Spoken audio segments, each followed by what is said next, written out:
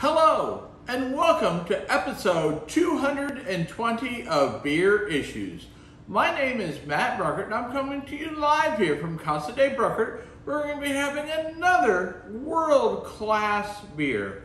So I'm very excited today to be having the Weihenstephan Dunkel. It's their Dunkelweizen, or dark wheat beer.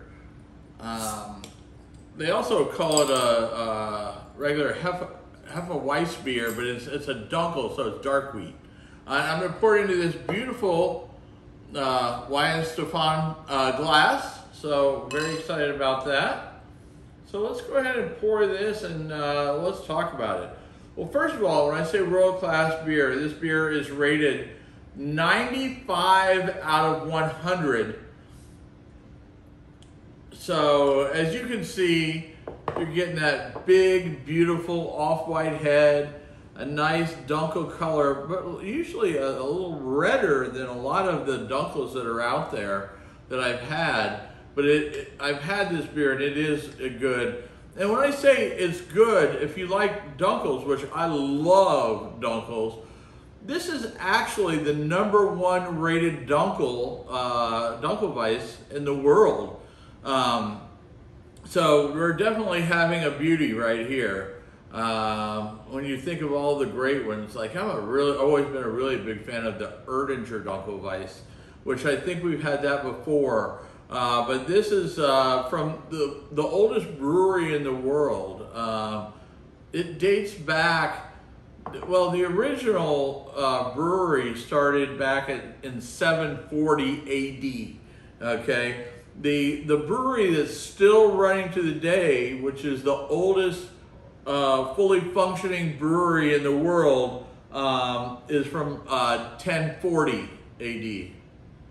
But the original brewery, when they first started brewing the beer for this company, was back in, 725. So it was even earlier. I thought for some reason I had 740 in my brain, but 725. So it's been around for a while. So let's talk about this beer. Let's smell it and see what we think here, okay?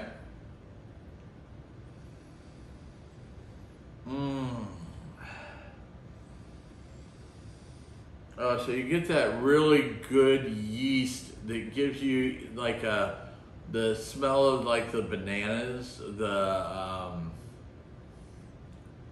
almost seems like a light coriander, very like weedy, kind of malty complexity in the smell. But there's definitely a sweetness, and that's derived from the wheat. I mean, from the yeast, but it is really, in this beer, exceptional in the smell. When you smell it, it just smells so fantastic.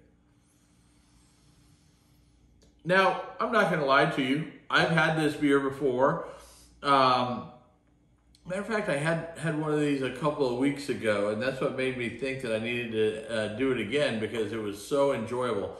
I actually got a bunch of these, this brewery's beers. I think I got a 5-pack that came with this beautiful glass.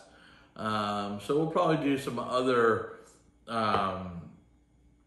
beer issues with these, but I thought I would do this since, you know, it's getting ready to be October. Oktoberfest has already started, so why not have some great German beers? Okay, that's what we're gonna do. So let's waste no time and let's talk about this beer.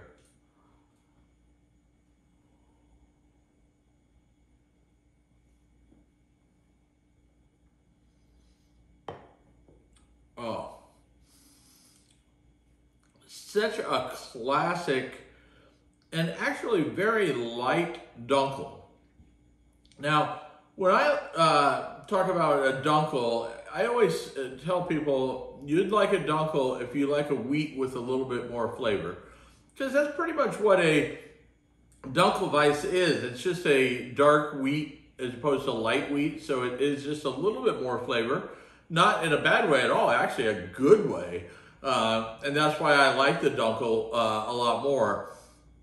but you get a lot of the same characteristics. You get the weedy beer with the even the light taste of the banana, the coriander, maybe some clove in there.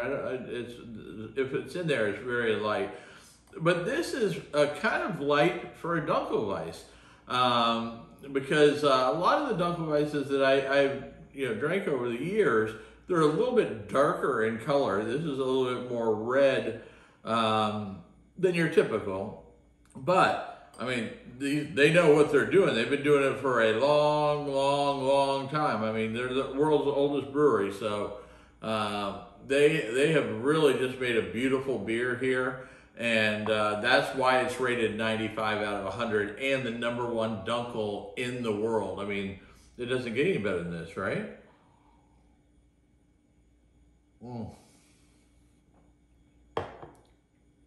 That is so outstanding. So if you see any of these, this is always a tough one to pronunciate, but it's Weihenstephan is how you pronounce it. And when you see it, you have to sit there and think about it. And I always have to do this every time I have this beer, even though I've had it a million times before. But Weihenstephan is how it's pronounced, I believe. I should look that up to make sure that I'm not way off base. But absolutely phenomenal beer. Classic German style Dunkelweizen. Maybe even a little bit light for a Dunkel, a little bit light in the taste. For a regular Hefeweizen, this would be a very flavorful Hefeweizen.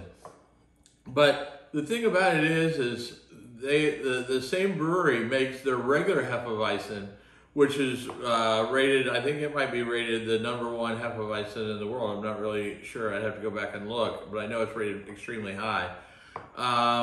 And the thing about that one is, to me, it's so smooth that it doesn't have enough flavor. I like a Hefeweizen with just a little bit more flavor. That's why I lean towards a lot of times the Dunkels. But I mean, it's still a great beer. Don't get me wrong. I mean, it is a great Hefeweizen. It's just so light that I like a little bit more flavor in my wheat, and that's a personal thing. But obviously, if it's rated the #1, that maybe my opinion isn't as good as I think. But absolutely amazing beers, all of them. They have.